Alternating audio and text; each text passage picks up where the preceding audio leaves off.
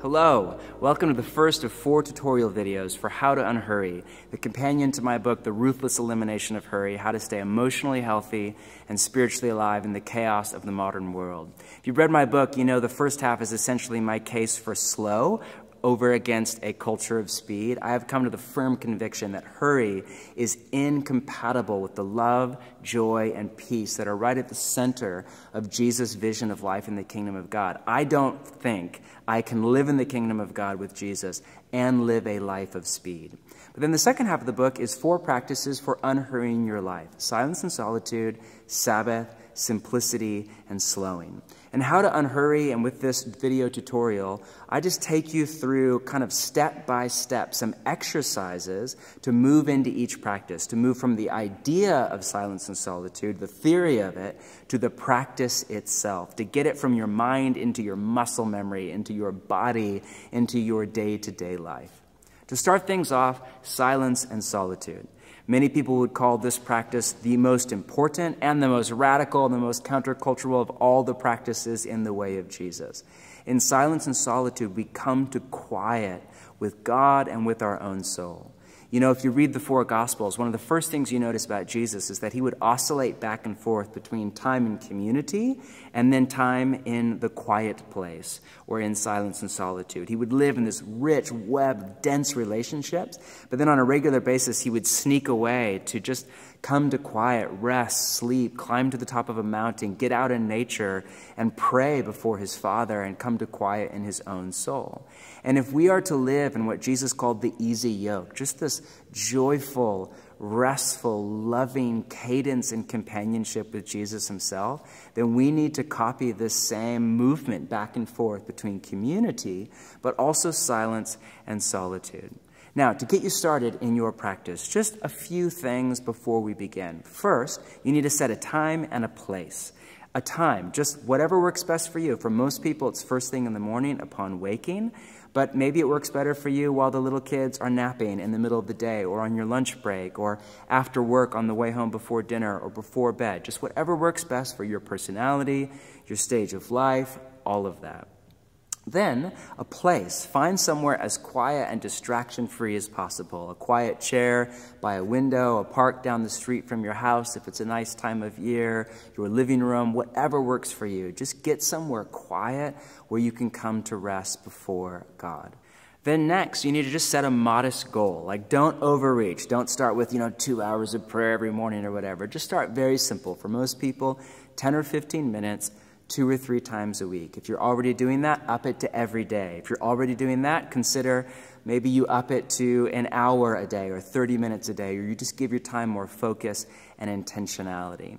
And finally, if you're an S on the Myers-Briggs, if you're familiar with that framework, meaning if you're more of a doer than a thinker, you're more about the practical and the day-to-day than kind of the theory or the conceptual, you might want to consider just doing something with your hands or your body if it's hard for you to sit still. Maybe that is folding laundry or doing the dishes, or I often like to go on a walk, whatever works for you. Just something that's not a distraction, but rather to let your mind focus and come to rest in your heart.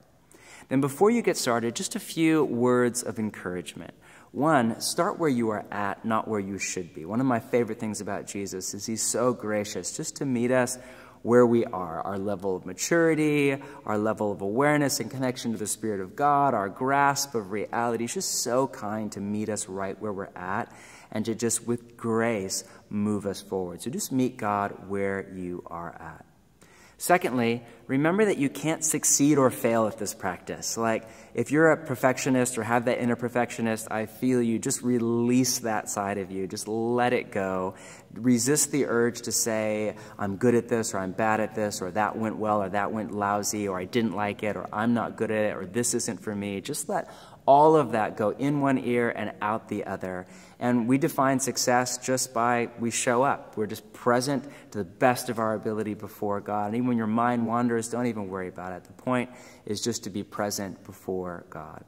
Now, I think we're ready. There are 4 exercises that I have for you. The first is breathing prayer. This is an ancient form of contemplative prayer. We hear a lot in our culture right now about mindfulness from a secular perspective or meditation from a Buddhist perspective. And many followers of Jesus, in particular in the Protestant tradition, don't realize we have this rich, ancient heritage of contemplative prayer where people use the breath, followers of Jesus use the breath as a way just to come to presence in the moment. You just begin, you just settle in, you get to your quiet place, your time, you take some deep breaths and you begin to just notice your breathing and use that even as a form of prayer. It's just coming to presence in the moment, present to God, present to your body, present to your mind, and deeper than that to your soul. The ancients would call this praying without words, where you just sit. I think of St. John of the Cross, who said the language that God hears best is silent love. You just sit there in silent love with your attention and your affection directed at God as his affection and attention is directed at you. And you just begin to use this at the beginning of your day or end of your day or all through your day to slow down and come to rest in God. The next exercise is feeling and listening prayer. You know, we all have emotions, and not all of them are pleasant or positive. And often, in particular in our culture, what we do with the unpleasant emotions is we just stuff them or deny them or distract ourselves or ignore them or self-medicate. But emotions are actually a core part of our soul, and for many of us, they are where we meet with God. This is one of the main lessons of the Psalms in the middle of the library of Scripture. And so in this exercise, you basically come to quiet and you let yourself feel. You just let whatever emotions are under the surface of your busy life come to the top and you just notice them. You just see what you see. You watch what you watch. This is called mind sight, right, in a secular kind of frame where you just think about what you think about and you notice whatever comes to the surface and you just name it without judgment. Oh, that's envy. That's insecurity. That's fear. That's bitterness. Whatever it is, positive or negative, you let it come to the surface. And then you use it as a meeting place with God. And either just release it, let it go. I think of my Ignatian friends that write about indifference, where, not indifference in the negative sense, but where you let go of the need for life to be the way you want it in order to live at peace and at joy and at love. And you just let whatever comes come and you be grateful for all. Or you go the opposite direction and you partner right with kind of King David in the Psalms, or I think of Moses or Abraham or Jacob, and you wrestle with God. You argue with God. You pray. You petition. You lay out your case for why you want God to do something or change your life or your emotions. Both have an ancient, strong, biblical precedent for you to lead into. Third exercise is Lectio Divina. Don't worry if you're not familiar with that language. It's Latin language. It's ancient. It just means sacred reading. And it's a way of reading the library of Scripture. There's more than one way to read the Bible. There's reading large chunks of the Bible at once, kind of read through the Bible in a year. There's Bible study where you pay attention to the text in the Greek or the Hebrew or the history or the theology. There's teaching where you sit under a teacher. And then there's Lectio Divina, which is one of my favorites, where you read the Bible slowly.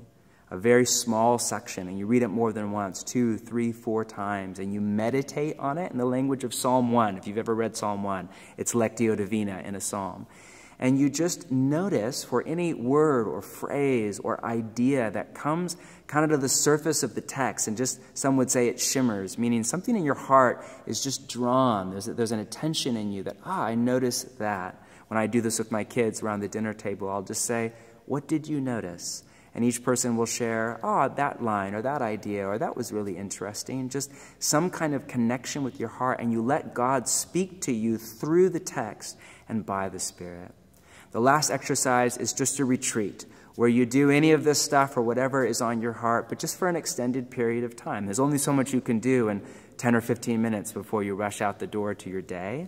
And many teachers of the way of Jesus, and I would put myself in this as well, would really encourage you on a regular basis, say once a quarter or at least once or twice a year, to just take a day or even just a half day to get away on retreat, pray, journal, rest, nap, lay your life before God, listen to the voice of God in your life, and set it all before Him.